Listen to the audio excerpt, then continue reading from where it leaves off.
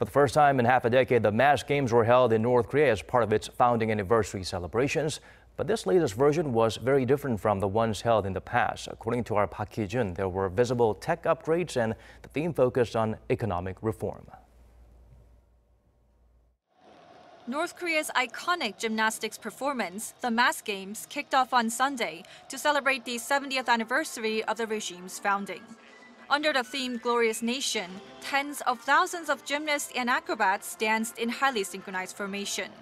Among the crowd were North Korean leader Kim Jong-un and his wife Li Zhanshu, as well as foreign VVIPs, including Li Zhanshu, the number 3 man in China sent by Chinese leader Xi Jinping. The Games are making a comeback for the first time since 2013, when the North Korean regime celebrated its 65th anniversary with the Arirang Mass Games.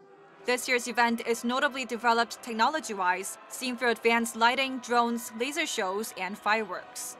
While performances of years gone by conveyed strong anti-US messages, this year's Games highlight a starkly different tone. They're focused on the regime's initiative toward rebuilding its socialist economy. They also emphasize the major developments on the Korean Peninsula, mainly the historic Inter-Korean Summit with South Korean President Moon Jae-in at Panmunjom.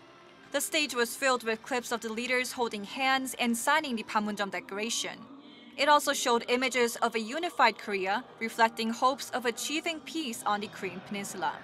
The Mass Games will continue at the North Korean capital's Rungrado May Day Stadium throughout September. Park Hee-jun, Arirang News.